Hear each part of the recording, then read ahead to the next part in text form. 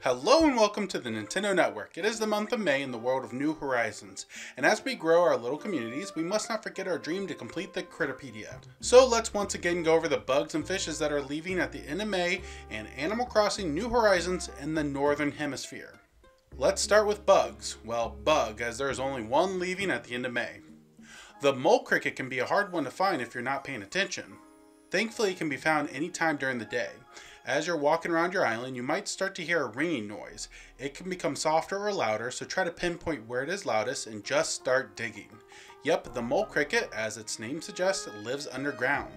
You must dig it up, but even after you reveal it, you need to be quick enough to change to your net and nab it. If you don't dig it up by the end of May, it returns in November. Now for the fish. We got 3 leaving. First up is the loach. This common fish can be found in the rivers during any time of the day. You'll want to look for a small shadow to catch this guy.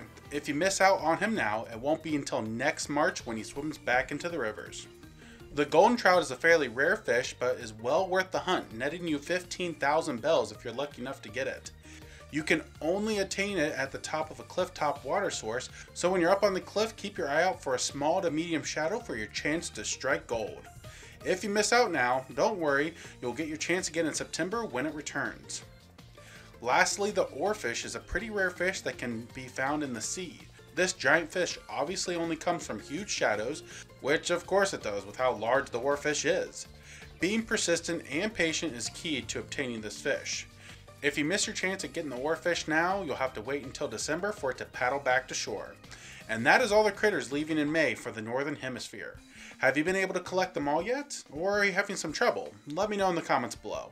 If you like this, make sure to hit that like button, subscribe, join my Discord, and consider helping out on Patreon. As always, this is the Nintendo Network signing off.